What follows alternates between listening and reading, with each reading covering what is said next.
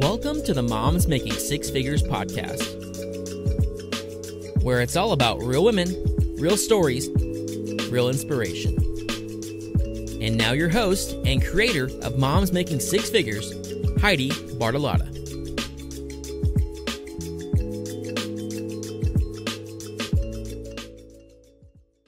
Hi, Moms Making Six Figures. Today I am here with my very dear friend Jenifer, and we are going to be talking about something that's a really hot topic among a lot of moms right now, and that is transitions, and mainly transitions in where you live, but there's also a lot of career transitions going on, and we're just going to kind of bounce back and forth on what we've seen in our lives and some of the things that we've done to make transitions go a little bit more smoothly for ourselves and our children. I hope that this episode gives you something that helps you, and if you're in the middle of a transition right now, I will be praying for you because they are not always the easiest thing, but they can sometimes be the best thing. So enjoy today's episode. I'm here with my very good friend Jenifer today, and we're going to be talking about transitioning. Yes. Lots of transition. Lots and lots of transition. Yeah.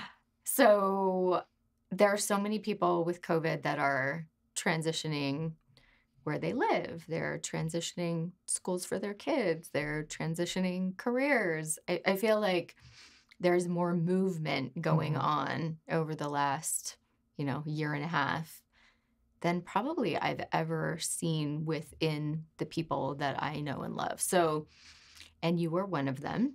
Yeah. You transitioned states.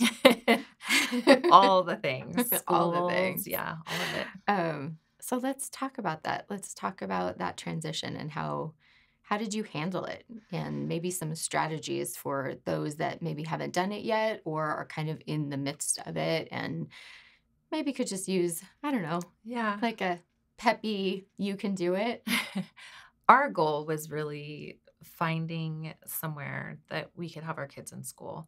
I definitely tried to homeschool, and I would say I'm not cut out for that. As much as I like to think that we were doing okay, we were floundering. And I have two girls that enjoy sports. My older one is a competitive softball player. And so our goal was, where can we land that we can provide a good environment for them? And then further, we thought, well, if we're going to move, where maybe taxes would be a little lower as an entrepreneur. Taxes, that's a thing. Everybody's got to pay them, right? And so we really just started looking. Googling part way of, where's a great place to raise kids and community and low crime and all the things you want as a mother. Mm-hmm. And so we landed in Idaho. Everybody's going to be like, shh, don't say that. Don't Everyone talk about Idaho. But yeah, we had our kids shadow. So we came up for a long weekend and we had them shadow students that were already at the school because we wanted them to be included in the decision. So they're now almost 13 and 10, but it was over a year ago. And we went and we looked, like, where would we play sports? What would it look like? And we talked to a lot of people. Social media is powerful. Searching hashtags on Instagram and joining different Facebook groups, and ask the questions before you make that decision. And, you want the good, the bad, the ugly, I guess, as they say. And you'll get a lot of opinions. And you kind of have to filter through, what is opinion, what's real. I would say I made a lot of social media friends before I got here. So when I did get here, I had people that I already connected with. If you're someone who goes to church, find a church. It's a great way to build community around your family. If you enjoy tennis, pickleball, whatever it is, book clubs. And that's really what I did. Was I decided, I didn't want to just be stuck at home. So I built community around me really quickly. I think one of the things that you said that's really important is deciding what you want, because you do get a lot of opinions, and knowing what you're looking for and what those, I don't know, things are that are super important to you and your family. So you mentioned community, and I think for most people, especially when they're moving, leaving a community that they're already very entrenched in, and going somewhere where maybe they don't know anyone Mhm. is probably one of the really scary things about it, because you can always find a new, hairdresser, and Yep. even though that's definitely trial and I error was gonna as say that well. was a little challenging, but yes. um, so you mentioned social media. Did you do anything else besides social media to create that that community for yourself? I would say social media was probably really powerful just because, I mean, it's where we all go to, right? It's kind of a love-hate relationship, but it was the opportunity to ask a lot of questions in different Mhm. mom groups. Where do you get your hair done? Where do you take your kids for piano lessons or whatever it is? But I would say to start with a baseline, like write down all the things that you value as a family. And that's what we did. It was with my husband and my two daughters, and we wrote a list, and everybody had their things that they wanted. We also loved the outdoors. So it was important to us to be close to snow and water. And my husband grew up in the Midwest, so he kind of missed seasons, Mhm. but I didn't want a season like Chicago that winter.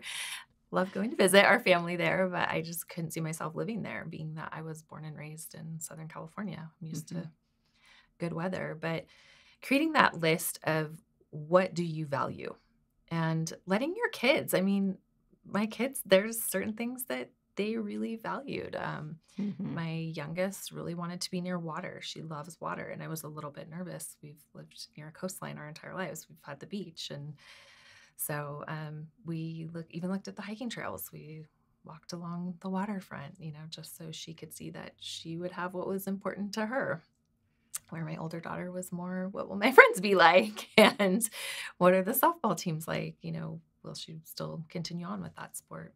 So with kids, you went through this process with them and helping and allowing them to help make the decision, right? Mhm. When you landed, how did that go? Was there any remorse, hesitation, tears, frustration? Yeah, I would say it was an hour into our drive. I just started sobbing because I was born and raised in the same area. I never went away, to college, or everything I did was in Southern California. That's where my friends, my family.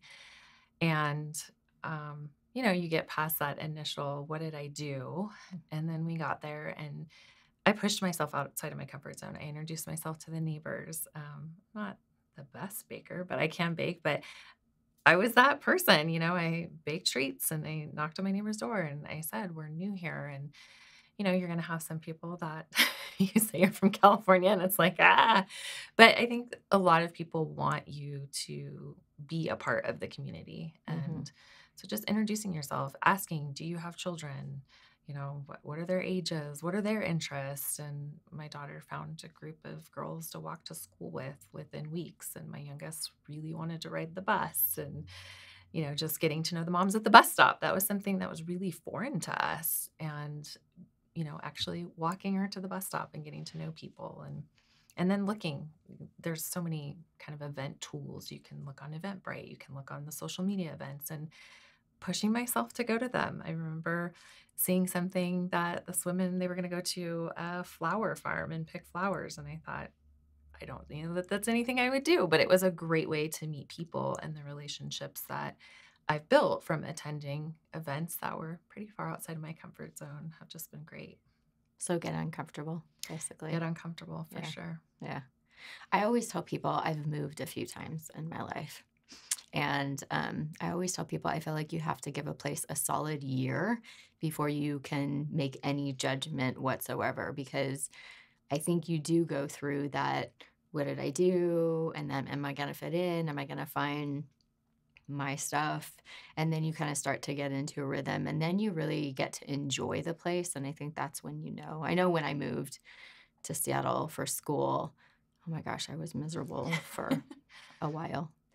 But someone said to me, give yourself a year. And I was really grateful for that wisdom, because it definitely at a year, and I was like, oh, I really enjoyed this. I miss this. And it's also hard not to compare, like, oh, I miss this Mhm. about someplace else. Okay, what can you find here that's better or different? And I think allowing yourself to find the gratitude in those things. How did Jill and Cameron, was it a smooth transition for them? I feel really fortunate that it was smooth for both of them, but I think probably the biggest part of that was they were included in the decision. Mm-hmm. So I do know there's people that are forced to move, right, for careers or whatever, but try to include your kids as much as you can. Maybe it's, hey, this is the new state that we're going to go to. What is something that you would like to participate in? Or what is, something that you would like to do when we get Mm-hmm. there? Or what's something you want to look up and see if they have there?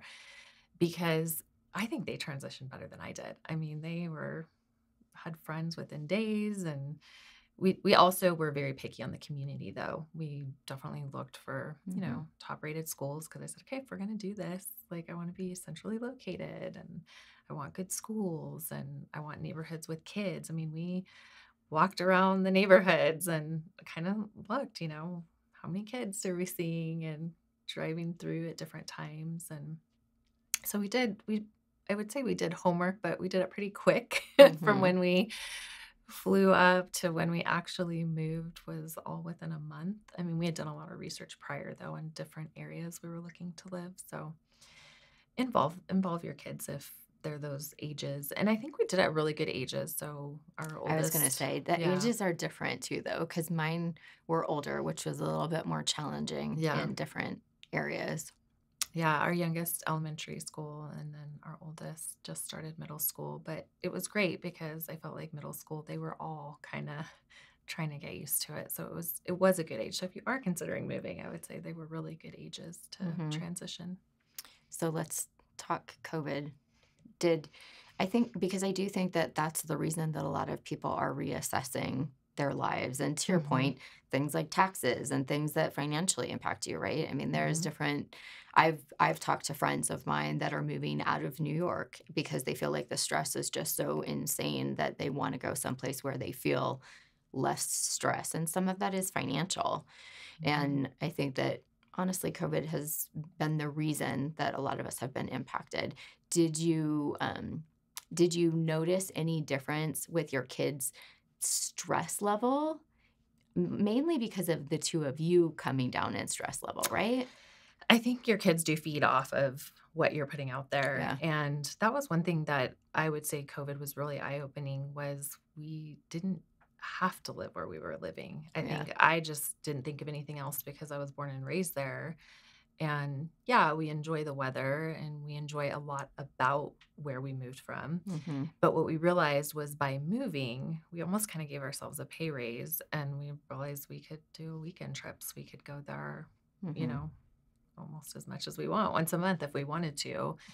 And so, yeah, those were definitely some things. But I think overall, seeing that our stress level was down, just less to worry about as well. Mm-hmm.